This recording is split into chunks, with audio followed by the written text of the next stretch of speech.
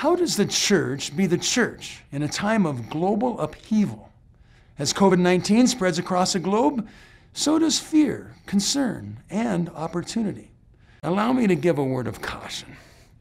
Let's be honest about fear.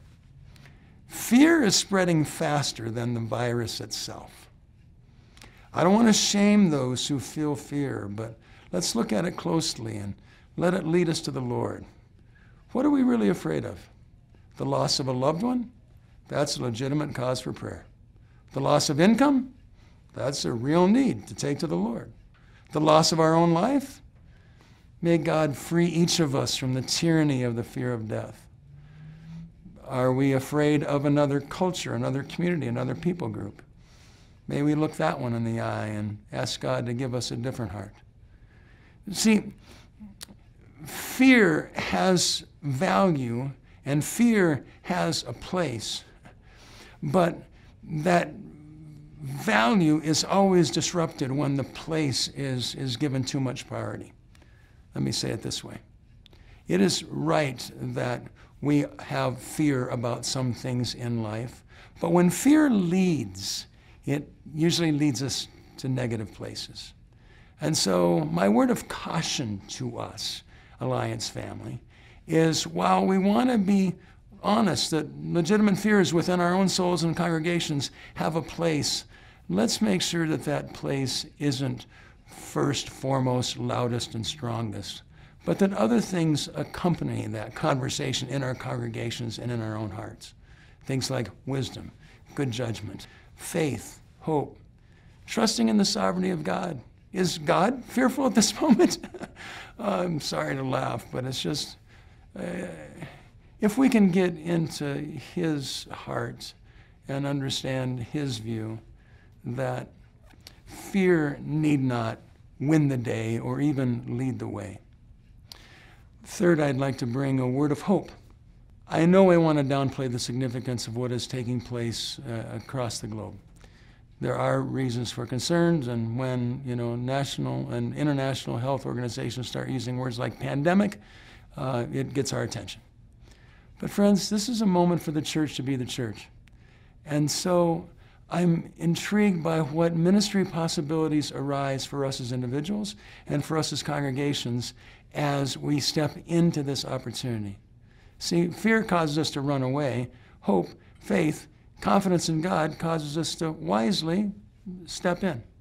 What do I mean by that? If your church can't assemble as the large congregation, millions of churches around the world can't do so either. And so gathering as home churches might be a beautiful opportunity for the church to express itself in a different way at this moment in time.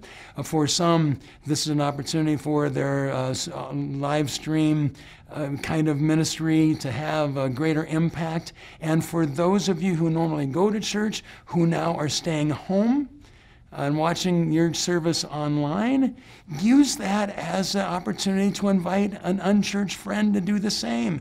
Hey, you don't usually go to church with me. I'm not going to church either day because none of us can go to church, but would you join me either from your living room or come over to my living room and join our church service? For the unchurched, this might be the opportunity for them to experience what you experience every week, although in a different setting. Churches are finding other ways for the gospel to advance, encouraging their people to make an extra effort to befriend someone, let me just speak frankly, from a Chinese community.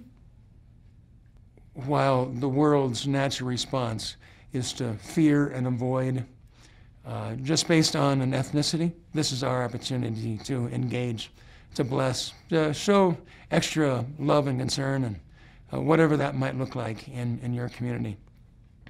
Offering hope that the gospel is brighter than ever in a moment of darkness, that the church engages, leans in, embraces communities in hardship, that as appropriate to make sure that the people in your town that may be overlooked or feared at this moment in time would be embraced and loved.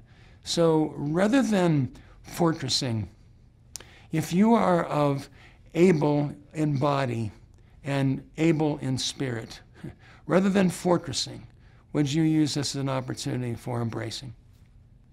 this could be one more time throughout church history when the church rises to love, bless, engage, care. Let's rise, church. It's ironic to me that I stand before you today on what is scheduled to be my monthly infusion. I am standing here literally with an IV in my arm and a pole at my side as I still have an attack upon my muscular system, which must be addressed through this wonderful donation of those of you who've gone to plasma centers, and I'm the recipient of a byproduct of that medication. I've asked God to fully heal me, to be done with that condition, but at this moment in time, as a friend of mine says, you have not yet been healed, but you are being held. It's more than just a turn of a phrase. It's a reality that when we truly trust in the sovereignty of God, that when we truly trust in His care, that when we truly trust that His plans for us are good, then whether it's an ongoing situation like mine, or whether it's a much more significant situation that you deal with, or whether it's just even the thought, the possibility that COVID-19 might come to your town or your home. Can we be people who step forward in faith, hope, and love? And now these three remain. Paul says, faith, hope, and love. And the greatest of these is love. Let's rise, church. Let's love. Caution is in order. Hope is real. And I can't wait to hear the stories that emerge as the church is the church at such a time as this.